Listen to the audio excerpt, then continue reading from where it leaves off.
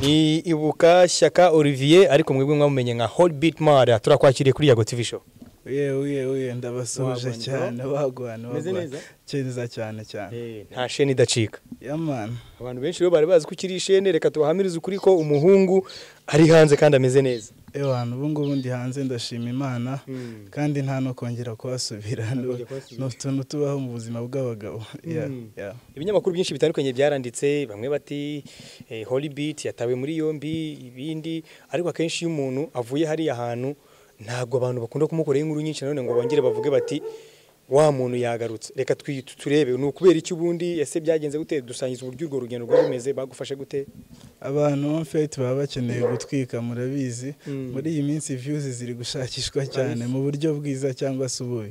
So rero n'uburyo byatangajwemo mu by'ukuri ntago ariko byari byifashe. Buriya ndabona n'amahirwe yo kubisobanurira abakunzi banjye cyangwa se abanyarwanda muri rusange cyangwa abakunzi b'umuziki wanjye aho bari hose ku isi, basobanurire muri make uko ibintu byanjye byagenze. Aho hari umuntu umwe muri genge yanjye kwa kuntu abantu bo mu muziki dukunda kugira ibigare binini, hari umuntu twari turi kumwe tugendana muri iyo minsi ashakishwa na polisi ariko njye ntabizi, bari bamufiteho amakuru yuko akoresha ikiyobyabwenge cyitwa Urumogi, bamushakisha. So baje gutrackinga telefone ye, basanga telefone ye iri ahantu Kicukiro ari wanjye, baraza barahamusanga, baravuga dushaka uyu muntu, bavuga izina rye araboneka, and then basanga nanjye ndahari. Rero abantu b'umuziki iyo bagusanze impande y'umuntu ari muri iyo case bahita bavuga nimba hari nawe hari, ubwo nuko bimeze. So ni muri ubwo buryo nafashwemo na polisi, nafashwe bari gufata uwo muntu, batwara nanjye hamwe n'abandi bashuti banjye badusanze mu rugo turi nka 7 wanjye aho nabaga Kicukiro, badutwara turi nka 7, baragenda baradufunga, bakora iperereza, batujyana no kudupimisha kuko basatsi wanjye buri kintu na kimwe kitemewe na leta, batujyana kudupimisha mu maraso, twese basanga nyine ababifite abatabifite. Songere rero kuba ndi hanze nuko basanze ko ibyo bintu nigeze mbikoresha. Nivuga ngo basanze amaraso yera, amaraso arera de HolyBeat Mare cyangwa se HolyBeat ni izina ryari rimaze kumenyekana n'ubu ngubu kandi riri mu matwi y'abantu benshi bitewe n'ibihangano umaze gukora. Urugendo rwawe rurerure muri ino kariyeri, tuzakwegera turi muri studio tugusange mu kazi, wasubiye mu kazi lockdown yarangiye, tuganire ku rugendo rwawe igihe winjiriye muri kano kazi ndetse n'icyo wifuza kugira mu myaka iri imbere. Reka uyu munsi turivugira kuri saga yawe. Bamwe harabavuze ngo HolyBeat yaramaze ngo nawe ngo kuba addicted ngo ku Urumogi, ngo kuyobyabwenge, ngo studio, ngo ibiki, abo nabo gira icyo ubabwira? Abenshi banavuze mu gahugu nagiye mbona ama interview avuga ngo bamusanganye mugo, umuntu ufite umwe mugo ntago abasa nkanjye. Urayibona ko namwe itari ryinshi cyane. Ubucyo batabona niki? Ubucyo batabona niki kuko abantu bikekera ibyo bashatse bitewe n'ibyo bashaka kugeraho, bakeneye ko inkuru zabo zigerayo, ndetse naboneraho n'umwanya wo kugaya abantu batekerereza umuntu. Bari bakwiye kuza kuri ribaho nari mfungiye kuri station ya Kicukiro, bakabaza mu by'ukuri cyamfunze kuruta guhita bagenda bavuga HolyBeat yafunzwe ziri ibi n'ibi ngibi kandi atari nabyo. Ya muri make icyo nazize ni ikigare, naboneraho no kubwira abantu bakirinda ibigare, kushobora kubugendana n'umuntu utazi ibyo akora, ejo bamushaka ugasanga bakuguyeho nawe ugiye muri urwo rwego. Icyo gihe babafata byari sangahe? Ese telefone yawe baba barigize bayihamagara mbere yuko wenda babageraho? Ese uwo muntu muri kumwe baramuhamagaye? Ese yasigayeyo? Unatubwira niba wakiriyo? Uwo muntu baracyarimo, no kuvuga ngo nari mvuye kuri studio ari nka 3:50 gutyo za nijoro, turagenda tugeze mu rugo, nari mvanye kuri studio n'abashuti banjye harimo abanyamahanga 2 baba Nigeria. Tugeze mu rugo twicaye nk'iminota 5 tubona abantu barinjiye, batubwira ibyo bashaka, ko bashaka uwo muntu babita anti drugs abashinzwe kurwanya ibiyobyabwenge mu mujyi wa Kigali.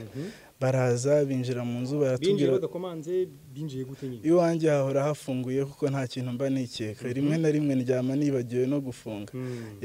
Basanze hafunguye umuryango urangaye, barinjira, batubwira ko bakeneye gusaka umuntu bashakaga, bamanza kumushyiraho amapingu, barasaka iwanjye babura ikintu na kimwe, twese baradusaka mu mifuka buri kintu na kimwe, ibintu bigenda gutyo. Inkuru zavuga ko ngo ari umuntu umwe muri kumwe ngo watabaje, ngo hamagara polisi, ngo aravuga ngo mbonye HolyBeat ngo arimo abatumura ibitabi, ngo Urumogi, ngo iki. ibyo ngibyo ni ibinyoma ni kwagutwika ya ni ibinyoma njyewe bansanze mu rugo bafite uwo bakeneye baramufata natwe batujyana gutyo mu gukora iperereza ya kuva ndi hano ntageze imageragere no kuvuga ko ibyo banshinjaga basanze bitampama. Yego ubwo icyo gihe babatwara zari sangahe babajyanye he? Hari mu masaha 4:10 gutyo z'ijoro batujyanye kuri station ya Kicukiro, brigade ya Kicukiro. Muri bangahe? Turi barindwi. Ubwo ni naho narekuriwe, ntago nigeze mava, narekuwe na parike. Ubwo icyo gihe rero babagezayo uwo bashakaga bari bamaze kumubona, kuki mukiraho ngo batarabajyana utisobanuye kuvuga uti ngiye ibyo mushinza ntacyo mbiziho nta nubwo mbikoresha, kuki utisobanuye kugira ngo batarinda bana kugeza kuri station ya polisi? Ngewe natangiye kwisobanurira mu rugo, ariko bari abagabiye bari gukora iperereza ryabo, ntago bababwira ngo ngiye ngo ndasigaye ngo kubera ngo ibintu muri kunshinja bitamfata. Baranjyanye bajya gukora iperereza ryabo, barakomeza baba bakeneye kukubaza uyu muntu mwari kumwe ibiki ibintu byinshi, baratubaza, dukora statement muri libu, tugera muri parike dukora statement, turekuzwa tutageze mu rukiko, abo babonaga bagomba kurekuza, abo babonaga badakwiye kurekuzwa bagumamo. Ubwo abanyamahanga nabo mwari mukiri kumwe?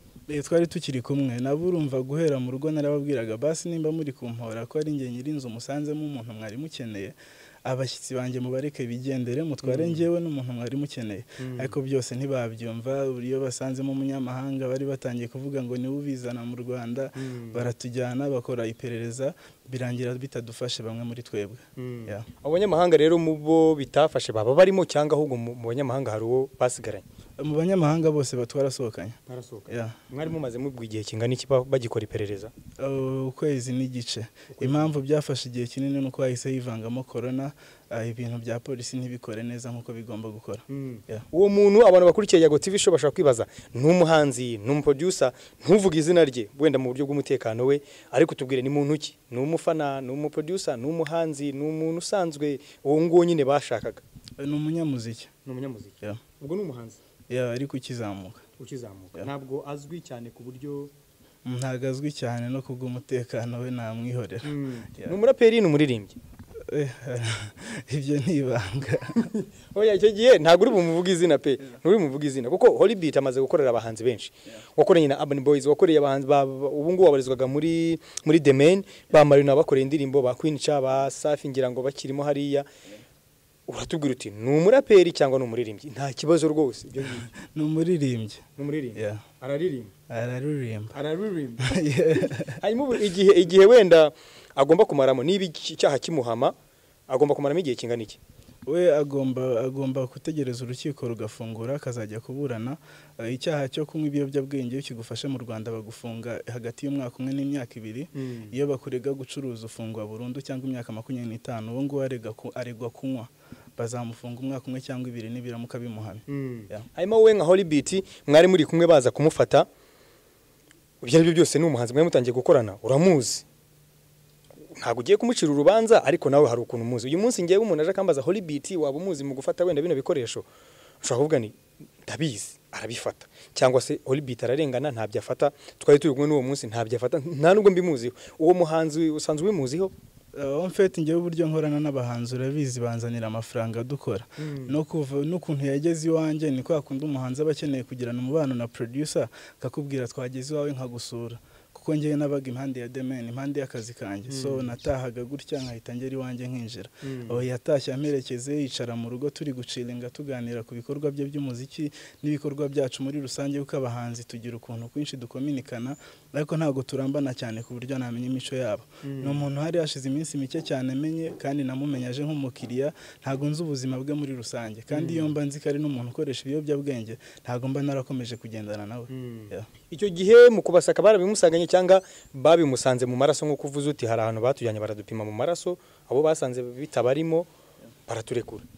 Baramupimye babimusanzemo mu maraso. Ariko ako kanya ntabyo bigize bamubonana? Ntago babimubonanye. Nta gapfunyika, nta reka nta kwikora kwa reka sibyo. Abanyamahanga babiri basanze bari kunywa amasigara ya Danhill. Hanyuma rero urugendo rwawe wowe warasohotse turakubona kuko abanyarwanda bari bukone kuri Yago TV show baraba babibona nyine ko wamaze kugera hanze kandi ibyo ari byose naga inkiko zakurekura hari ibyo zikigushinza uwo muhanzi ndetse n'abandi bahanzi wenda bashobora kuba bakoresha ibiyobyabwenge mwibanga ariko ingaruka zikaba zabageraho uko byamera kose uzongera uhure nabo nicyo ugiye gukora kugira ngo byibuze utazongera kugwa mu mutego nk'uwo nguwo ubisomo rya mbere nabonye nuko nta muntu ugomba kungenda impande kuko ntago wamenya imico y'umuntu muri kugendana nagiraga ikintu cyo kugira urukundo cyane abahanzi bifuza kuba bari kumwe nanjye tukaba turi kumwe ariko ubu ngubu nabonye ko ibintu by'ikigare atari byiza naboneraho no kwibwira abandi bakirinda ikigare ukimenyera ibyawe n'ubundi ushaka gutera imbere ukora ibintu byawe ku giti cyawe kuko ubuzi wowe kuri wowe ukomeza wasohotse muri Urban Record sinzi niba ari ko wenda yitwa ubu ngubu urabarizwa muri The Main wahasohotse ute wageze gute muri The Main muri Urban Records navuyemo kuko nashakaga kugira urundi rugendo ngeraho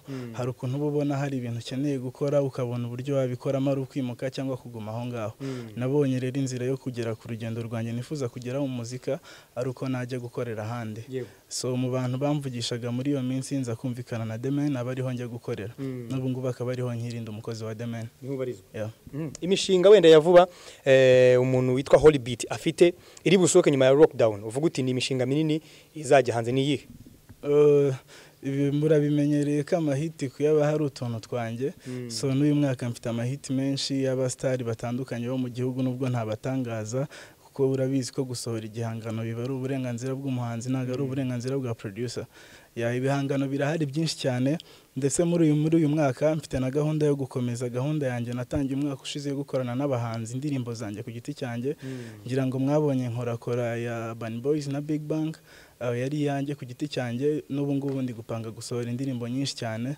mfite indirimbo rero ihuriyemo abastari benshi bageze muri 7 nzayitangaza mu minsi iri imbere nko mu kwezi nibwo nzayisohora abo ni bande batumiriramo wenda bamwe muzaba bari kuri iyo ndirimbo nababwira ko harimo umuririmbyi ukomeye cyane mu Rwanda uri muri 2 ba mbere hakaba harimo n'abaraperi bakomeye mu Rwanda uzi kuri top hafi ya bose amazina nk'abiri cyangwa 3 watubwiramo mu bazagaragara kuri ino ndirimbo amazina tuyagira ibanga umushinga nzawusohora mbonye uko ibibazo dufite bya corona biri kugenda bigenda mu gihugu cyacu abakunzi ba HolyBeat Murder abakunzi ba The Main abakunzi b'umuziki nyarwanda muri rusange bahamirize ko uri hanze kandi nta kibazo ufite hari igihe umuntu bamurekura bavuga ati reka tube dukurikirana bucece twongera kumubona wenda ibibazo nk'ibyo tuzongera tumute muri yombi babyita guta muri yombi bahamirize ko uri hano kandi you here just to stay I'm here just to say no kuvuga ngo nta kintu na kimwe gishobora kunsubiza hariya ibyo nazize narabibonye ndetse n'abandi bari kuzabizira nabo babonereho isomo kuri njyewe babyirinde hariya ntago ari ahantu heza umuntu yakwifuje kuba ndi hano mu gihugu ibikorwa byanjye iby'izina ryanjye iby'abantu dukorana The Man on the Top biracyakomeje ku murongo nk'uko bisanzwe ubwa mbere HolyBeat yarafunzwe ni ubwa mbere ni ubwa mbere nari ndaye ku isima experience ikintu cya mbere cyagutunguye ukinjiramo hariya ikintu cya mbere cyantunguye nuko nagezemo nkasanga imfungo zose zinzi zikambwira tumusa nawe urahageze banyereka ahantu heza ho kuryama mu gihe nari ntegereje ko ababyeyi banjye cyangwa inshuti zanjye zinyohereza akamatora ko kuba nirambikaho ikindi kintu cyantunguye ni ikigori kitarimo umunyu musa buri kigori byihorere nakiriye nk'iminsi 2 ya mbere ariko indi minsi ababyeyi banjye barangemuriraga nta kibazo cyo kurya nongeye kugira usibye ko nari mpangayitse mvuga ahantu ndi akazi kanjye kagiye kwangirika nkanumva amakuru k'abanyamakuru bari kwivugira ibyabo ariko ibyo sinabitinzeho kubera ko n'abanyamakuru babivuze n'abanyamakuru batari profession badafite naho bageze so ntago nabitinzeho cyane aho hantu uvuze ngo bakoretseho kuryama heza man ubwo hari hameze hati musa babyita santimetero 40 na ahantu buri umuntu akuri ku mubiri mwegeranye ubwo niho heza hari ahandi hita mu bwato abantu barara bicaye begamanyeho ubwo aho niho nigeze ngera kubera akazina kanjye kabimfashijemo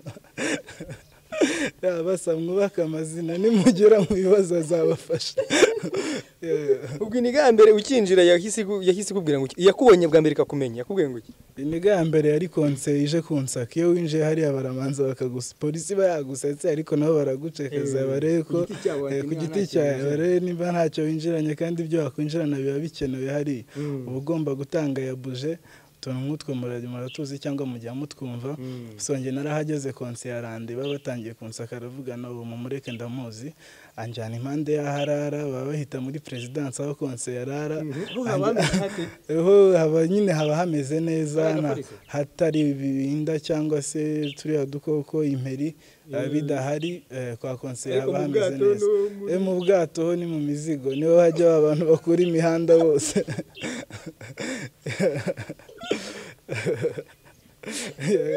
yago uri kunsubiza muri iriya minsi ubwato haba hari imizigo imperi iki imizigo yose abantu badahumura neza iki umusana ibibazo byinshi cyane mbahori none se umuntu aguye ati niwongera gukora ikosa none urajye hari uhamare imyaka 2 wahamaze ukwezi ariko hari experience ikomeye wahakuye imyaka 2 wanyorosha cyangwa ubwo se waba wampaye iki koko ntago bishoboka ntago bishoboka niho hantu habi wari ugiye se niho hantu habi nari ngiye kabisa uza ahantu woga nka rimwe mu minsi 2 mwogera mu kavuyo y'abantu harimo abantu barwaye indwara zandura umusa ni danje usikogana n'umuntu urwaye imitezi ubizi ko ayirwaye ufite ubwoba ko ushobora kuyirwara biba ari ikintu gikomeye cyane hari abantu benshi abantu bageze muri mabuso bavuga ko muri mabuso ariho hantu ushobora gusanga ubutinganyi aho ngaho wari umaze icyo gihe cyonyine ukwezi kumwe wigize ubihabona aya nabyo nahabonye abo numva babivuga bishobora kuba biba mu magereza makuru ariko mu mabrigade ngiye nabyo nabonye hanyuma rero imirire wari ugarutse ku kigori kitarimo umunyu ikintu waba waravuyemo muri mabuso uriye cyiza wakwita cyiza niki ababyeyi banjye bageze aho babasaba uburenganzira bwo kuzajya bangemurira ibintu byiza byo narabiriye nkunda akabenzi murabiza abantu b'inshuti zanjye byagiye bingeraho amajuice ibi biryo byiza mfete turya mu buzima busanzwe byangeragaho bangemuriraga mu gitondo saa 12 breakfast bakanangemurira nimugoroba saa 12 reka tugereze aho ngaho tuzakomeza kumenya urugendo rwawe wamaze y'ukwezi kumwe ariko ndabizi ko hari ibintu byinshi wahabonye ugomba kuzasangiza abanyarwanda muri rwa rugendo rwawe rwa kariyeri tuzagushura muri studio utubwire byinshi birambuye igihe watangiriye gukora umuziki igihe wageze ukumva noneho bya bintu utangiye kubikora neza reka tugushimire kandi twongeye tuguha ikaze ndabashimiye cyane Imana ibaho umugisha kandi nanagira n'abafana banjye inama zo gukomeza kwirinda iki cyorezo kiri mu gihugu cyacu